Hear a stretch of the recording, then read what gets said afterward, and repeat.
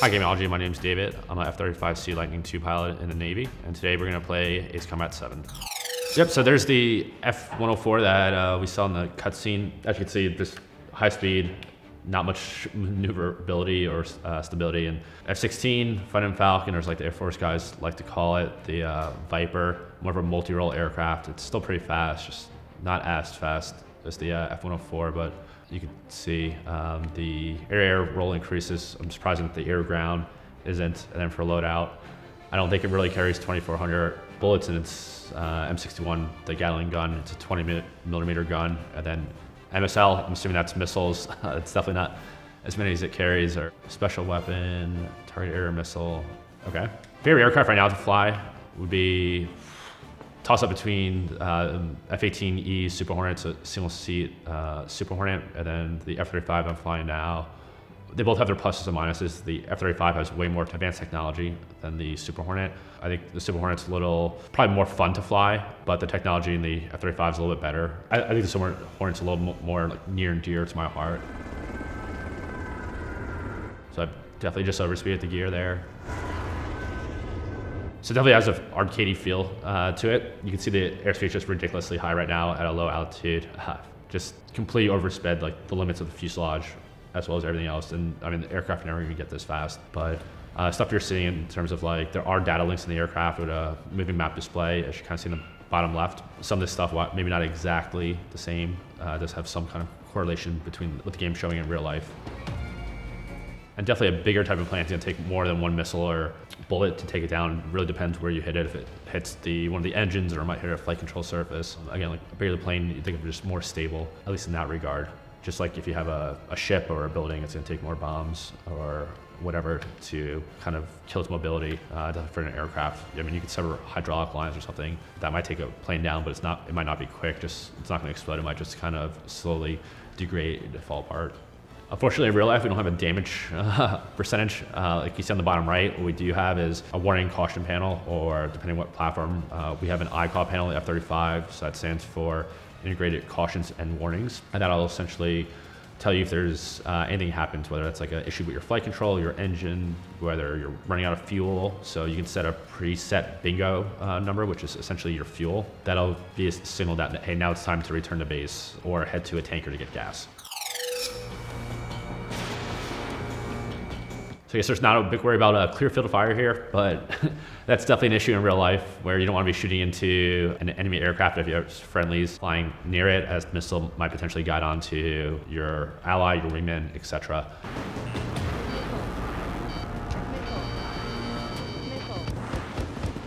So some aircraft, depending on what systems they have on the aircraft, might actually give you a missile warning, or some aircraft have what's called a radar warning receiver, or RWR, and that might give you an indication of when someone's potentially looking at you with a radar, but other than that, it's not going to really provide you much indication. So there's definitely some considerations, especially in training, just the weather, what the cloud coverage is. So we'll have training rules that will dictate what we can do and what we can't do, depending on the weather. Something like this, where it's kind of just scattered clouds, just maneuver outside of the clouds for the most part. However, if you're actually in combat, using the clouds as concealment is definitely a factor, at least being visually engaged. However, a lot of radars can see, or most radars can see through clouds, so that's not a factor whatsoever. Now, whether that, you might be able to IR mask your aircraft to a certain extent. So essentially, if someone's trying to look at a heat signature, whether it's the skin friction of your aircraft going through the sky, or if it's your engine, you might be able to use the cloud to kind of mask that, or at least make it more difficult to detect. There's definitely some considerations that are put into what's the current weather.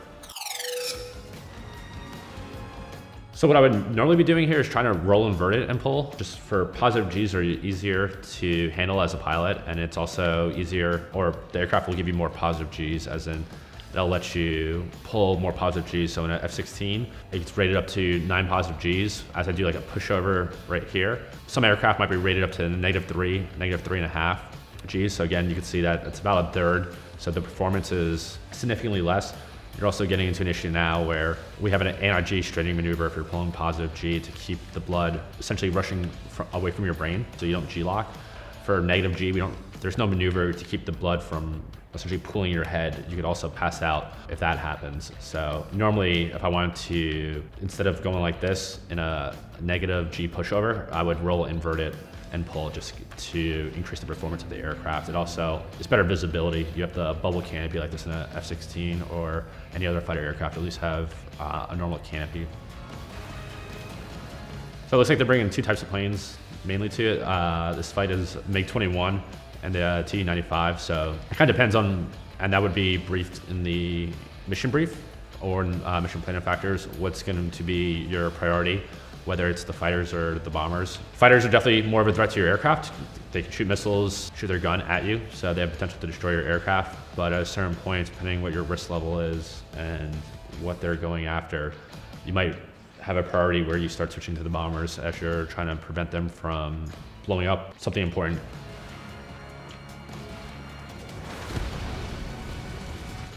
I definitely just flew through all those frags, especially in a single engine fighter like F-16. I'd be extremely worried about what just happened to my aircraft in terms of any damage to the leading edge surfaces of the aircraft, or even worse if something has, or if anything has been ingested by the engine intake and now is damaged the engine, and now I'm worrying about my engine either losing thrust or potentially flaming out and seizing. So if I actually lost the engine in a single engine fighter like a F-16, or in my experience, at least in the F-35, we do have procedures, we call them boldface, but it's emergency action procedures. So it's to intercept our best glide profile as we attempt to get the motor restarted. If the engine won't restart, then we're setting up for a flame out landing. So we'll have procedures in terms of proper airspeeds that will get us to our best glide ratio as we start trying to find the nearest field. If I'm somewhere at like 5,400 feet out over the open ocean with nowhere in sight, I'm mainly just trying to look to restart my engine. And if that's not gonna happen, intercepting a minimum sync airspeed or angle of attack, and that's gonna just allow me to remain airborne for as long as possible as this engine starts to restart or attempts to restart, and potentially find a boat. So if I eject, I'm not worried about either freezing to death in the cold water or spending longer than I want to in a small raft that's in my ejection seat. So getting picked up, whether that's by ideally a military aircraft, a helicopter, or ejected near some kind of military ship. Worst case, it'd be some kind of fishing vessel or a pleasure boat, something, and just hoping that they're aware. And again, that's something where maybe the cloud cover would come into issue if it's overcast day down to about 200 feet, or if it's clear skies. I think it'd be readily apparent that this aircraft has just crashed into the ocean and now I'm parachuting down. So you can see there, they're just giving a brief description. There's something that you might have saw where it said cloud cover broken. We definitely get a weather brief for every flight we do, whether that's us looking up the weather or if we actually have a weather specialist brief us on the weather. And as we kind of talked about earlier, that's going to be, there are considerations for the weather, whether that's in training or in combat, and how that's going to affect your tactics. Normally we wouldn't be flying around in full afterburner like as liberally. Again, it's a huge burn in our huge increase in our fuel rate for not the same ratio in terms of thrust that's going to be increased in the aircraft. And there's definitely, if you're going out against surface-to-air sites, there's definitely a prioritization of whether I'm going against air-to-air gun sites or if it's a surface-to-air missile site. And then within that, whether I'm going after radar sites. And so F-16 has a mode in their software, or just a part of their software. It's called auto GCAS, or automatic ground collision. When I flew like 100 feet from the ground there, a pretty steep angle, that definitely would have kicked in. And what that's going to do is prevent you from essentially crashing into the ground, or CFIT, which is controlled flight into terrain. So if the pilot's been incapacitated or gets spatially disoriented, as I potentially did there, it's going to just keep you safe. Now there's a couple of caveats with it, that you need to have stuff loaded in the aircraft for certain things to enable it, but that's definitely something that F-16s have, and we have in the F-35 as well. So you can see the communication up on the top of the screen. There's something like this, or it's a large force strike. Even in training, there's a ton of communications going on. You could be monitoring 3-4 radios at the same time, different frequencies in each radio. So there's a lot of, I don't want to say comm jamming, but people who are talking at the same time. So it gets pretty hectic, especially in a fast-paced, dynamic environment. With a lot of aircraft, a lot of people trying to talk on the radio, as you essentially have to now either task shed which radios you're listening to, or just focus specifically on certain frequencies. So you'll have in the brief or your flight brief, It'll be kind of delineate which frequencies you're expected to be up to and at what moments or times you switch to other frequencies. So depending on what type of aircraft you're in and what kind of target solution you have on the aircraft, or whether it's a ground object, the onboard systems might take into account that, hey, I'm flying at this speed in this kind of time and space, and this aircraft is on this flight path, and it might take into account all that for you. If you don't, and you just visually pick up the aircraft, then now you have to, essentially, like, the best example would be your gun, in terms of now you have to aim your gun just manually by sight. You do have, if we get close enough, we should see like the pepper pop up like that. So kind of as I'm just aiming there and hoping that it hits the Apache in that case. For a ground target, it's a lot simpler. Again, even if they're moving nowhere near as fast as another airplane. You'll have your whatever onboard system that you're using to track and or find the target. You'll be using that to essentially solve if it's a moving target, if it's a stationary target, especially a ground target. It's gonna, I don't want to say simple, but once you've identified the target, it's significantly easier than a moving target to maintain that target solution on that target. So most aircraft, you have the ability to fly with night vision goggles. Those definitely provide an increase in situational awareness as you're flying around. They'll allow you to identify, especially at night, you can see lights from significantly further away. Issue with night vision goggles to a certain extent is it limits your peripheral vision. You're looking through kind of like two soda straws. Your depth perception also is reduced pretty significantly. However, in the F-35, we have a system called DAS, so Distributed Aperture System. And those are just cameras that are located around the aircraft. And you can enable that vision depending on what type of mission you're executing and how close to either another aircraft you are or a target. It'll have different results. So I got a pull-up cue there. Aircraft definitely will tell you to pull up if you put yourself in that kind of scenario or situation. And if you don't pull up in enough time and you have the auto GCAS enabled in the F-35, it'll actually recover the aircraft for you. So as we talked about generations of fighters, we saw that we were going against these MiG-21s, MiG-21 fish beds, older aircraft. It's significantly older than F-16. If I was flying around an F-16, if I saw MiG-21, I'm still worried that they can still carry missiles or weapons to engage me. But F-16s is way more of a superior aircraft than a MiG-21, whether it's radar, just flight controls, what weapons it can carry, or what weapons systems it has on board, and or mission systems. So you could definitely get retasked in a mission, as just happened. That's completely realistic, especially like in a combat scenario where, hey, they might not have targets over here, but they're getting reports, or you have troops in contact somewhere else. That's completely feasible to maybe not necessarily change up the exact type of mission you're doing, but that you get retasked to somewhere else.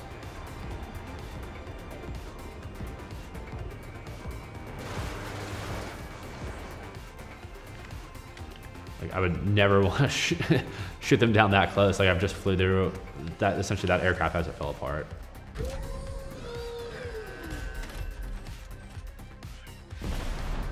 I've never seen UAVs launch out of a truck like that. Depending on the size of the UAV, there's definitely different manners to launch them. There's something that's as simple as a UAV that you could throw like a paper airplane. But again, that's gonna be way smaller than the UAV. It's gonna have a smaller payload, if any payload at all. And then you have UAVs that take off conventionally from a normal airport. Those are the most common. So there's definitely a consideration with mountains, especially if I have cloud covering and I don't know the exact altitude. The simplest would be over water. You know exactly that if you fly, you can see your altitude. If you hit zero, you're gonna fly into the water. Where over mountainous terrain, you might be at a higher altitude where your MSL altitude, which is usually displayed, what we're seeing now, there's also your radar altimeter, where if you haven't exceeded the bank angle or the pitch angle for it, that'll actually provide you your actual altitude over the ground. But your MSL altitude, a good example would be at Edwards. Our airport elevation's 2,300 feet. So if you're at 0 feet above the ground level, you're at 2,300 feet. So if you fly somewhere that's mountainous terrain and you're not briefed, or you haven't done a chart study, or if you've got briefed rolled somewhere where you're not expecting, there's a possibility that, hey, a good example would be California. If I'm flying over the Sierra Nevadas and I'm flying over Mount Whitney, which is 14,000 feet MSL, that's a huge jump from sea level of 0, or even somewhere like Edwards at 2,300 feet. So just as like you would for just like a car engine, if you get higher up in altitude, the air gets thinner, performance gets decreased. You just lose turn performance of the aircraft as well. So the higher up in altitude you get, the performance of the aircraft is degraded, whether that's engine thrust or just your maneuverability of the aircraft.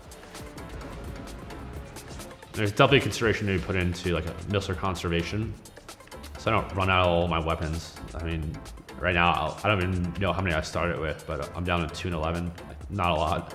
And there's definitely a consideration being put into when you're striking targets on the ground with civilian casualties, or what weapon you're employing, a potential that, hey, even though I might know that these target coordinates are for, just in this case, hey, we're attacking an airport, but in another, if you're attacking somewhere that might be in a city or in a densely populated area, that there's a potential for them to be civilian casualties. And depending on what type of mission it is, if it's something like theirs where it's like a full-out outbreak of a war between two countries, the concern about civilian casualties might be less than something that you would see in like Iraq or Afghanistan.